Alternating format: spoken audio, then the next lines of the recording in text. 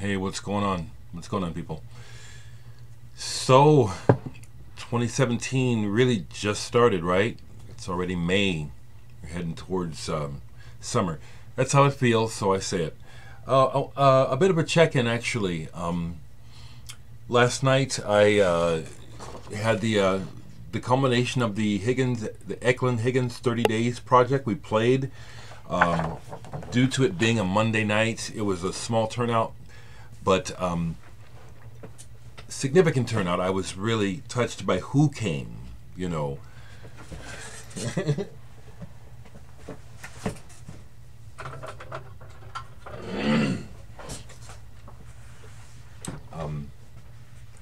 People are, many of my friends and associates in art are real busy and multitaskers, so I have no expectation of any of them. So when those were the main people who came out to see us last night, my other musician artist friends who are super busy, meant a lot to me, you know, and made sure that Greg got to meet all of them because, you know, even though he's been in town for about a year now, he still hasn't met a lot of people. I think there's a clip online. We made some mistakes.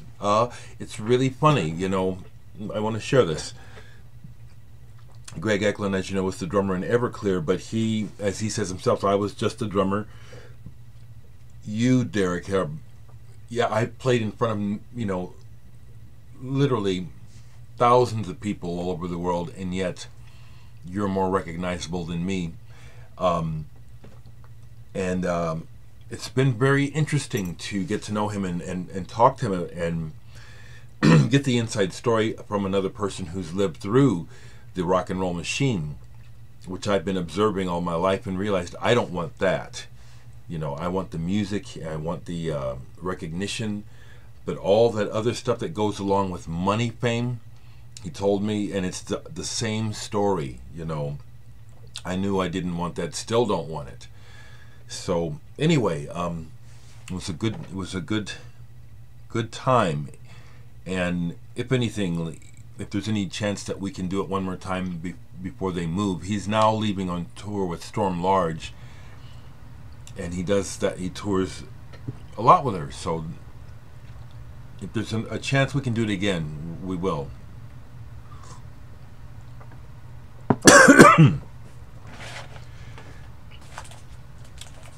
I just want to also just say, you know, I get questions in the comments, and after a while I disengage because then it's just my way. It's like, okay, I don't want to get stuck in this. Okay,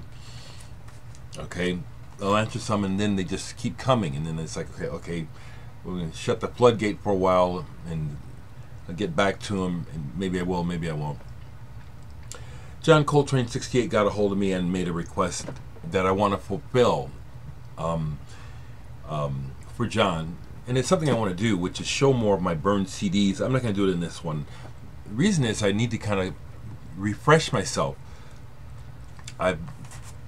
For years I would track down rare, interesting records that are collectible because I wanted to hear them, and I would find them, download them, and then burn CDs and make covers. So that's what Chris wants me to show. I will do that for you, Chris. But I want to tell you a third time in a third video how much I like this album, Mew. This is on constant repeat here at the house.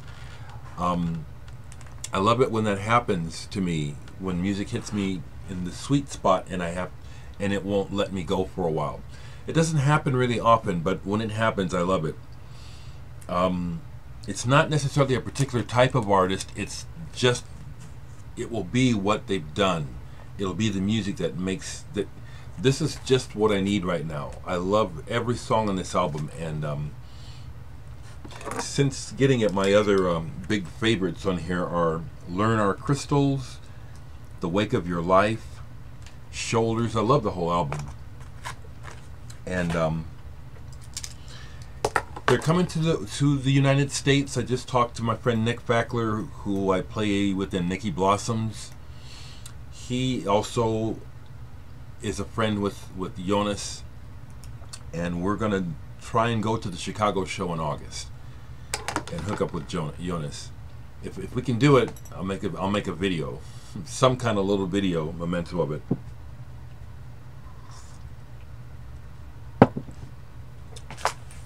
This album is fantastic, fantastic. Haven't played a whole lot of music, but the last couple records I played besides that, because I really have been playing this on repeat. It's in my head right now. So when I get done with the video, I'm going to play it because it's just like that.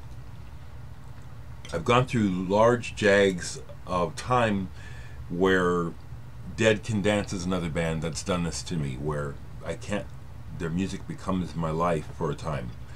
Obviously, when I was younger, Peter Gabriel era Genesis, and even Peter Gabriel solo, when those albums, at the heyday of his solo career, when those albums came out, I lived and breathed that music, you know, because it hits me in the right spot. But something else I played because it came up in a picture. Scott Mays is someone I haven't met who is a record collector, and apparently a very serious one with a very valuable collection. The stuff he shows on Facebook in the groups is consistently very hard to find and expensive. He showed this album, and I have it, but I have it because I knew about it when it came out. Carolyn Kay, Now Wait for last year, on the Nocturnal Emissions. No, this is on Earthly Delights, but she was one of the people I understand helped to start a very cool industrial noise label, Nocturnal Emissions. This is the only album she made. It's an ambient drone album. This is a rare masterpiece. She just really got it right. It's dark, but boy did she get it right. This goes for, you know, starting around $200 a copy for originals. Now, apparently it was reissued on vinyl, but this is an original. I bought it when it came out, which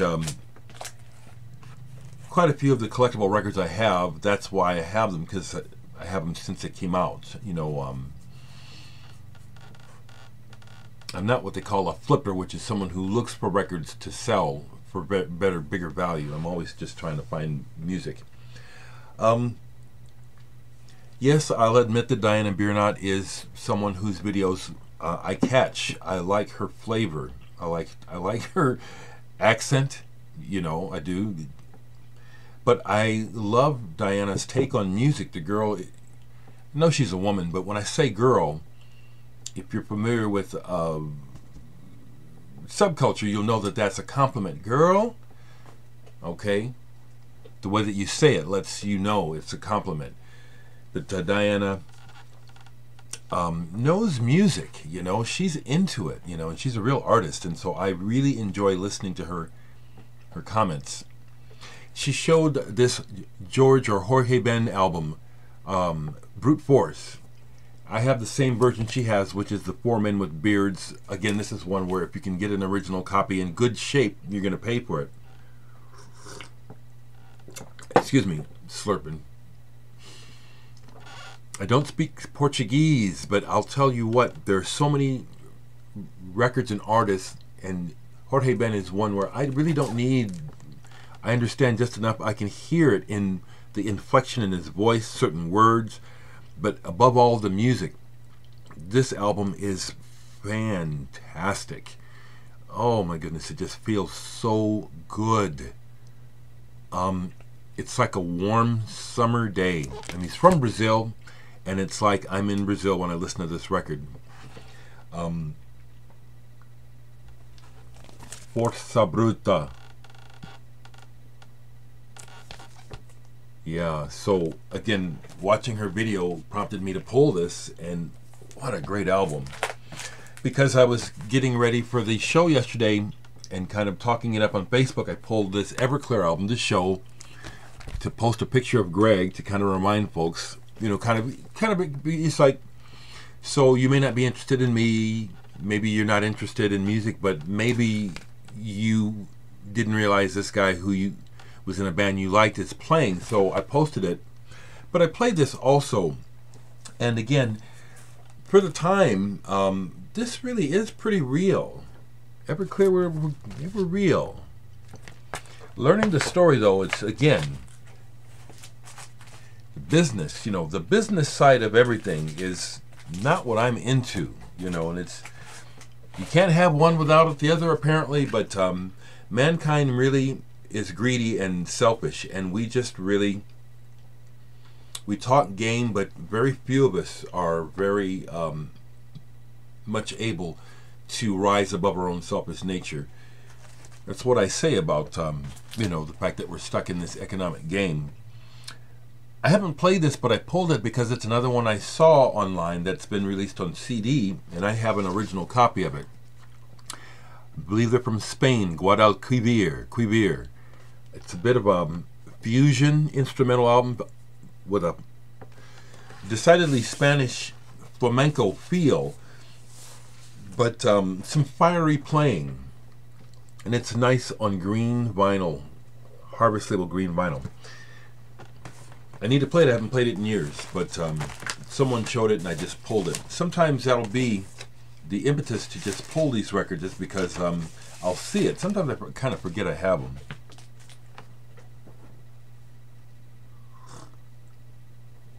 I want to keep this short. I'm always saying that. I posted another song from Sound Waves. Thank you for listening, and thank you for the feedback. It is good music, isn't it? I dare say I know what I speak of when I, you know, it's not that my opinion is anything more than an opinion, but I do love good music, and so I try to make good music, and you can hear. Glad to share it with you. I also love that. I think it leads to sales. I got a couple sales because you need to hear it. If you don't, a lot of people don't even listen. It's like they'll see it, they like me. People in here in town who know me. A lady came to the show last night. Ashley, I met her, and she's familiar with me, but she said, "I've never heard you play." So I'll probably post another sound clip. I'm trying to get a video made for one of these songs, but the person who can do it is so busy. So we'll see if that happens.